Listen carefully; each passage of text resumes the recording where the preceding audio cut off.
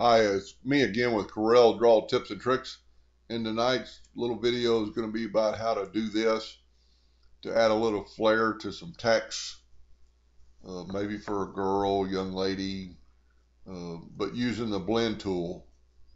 And if you haven't watched my other blend videos or any other blend video, maybe you need to watch it.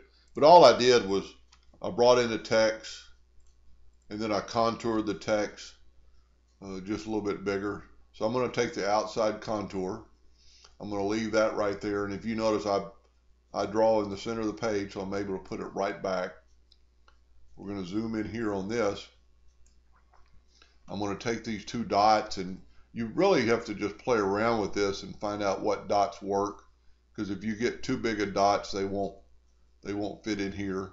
But you go to blend, you get up your blend docker, and I just guessed 300 dots, 300 parts, and just hit apply.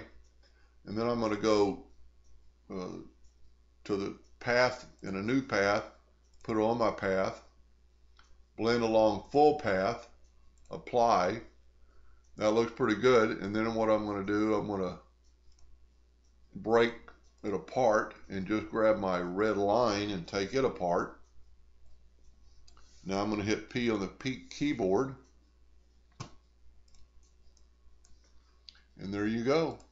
Now what you can do here is just grab your hairline, fill it in with black, right click, left click, take the hairline away, and you've got the blended text. And you could do this with almost any text and just play around with it, with how many you need to put and so on and so forth. But it'd be pretty cool, and you could actually, make this uh, thinner and have the dots a little bit further apart.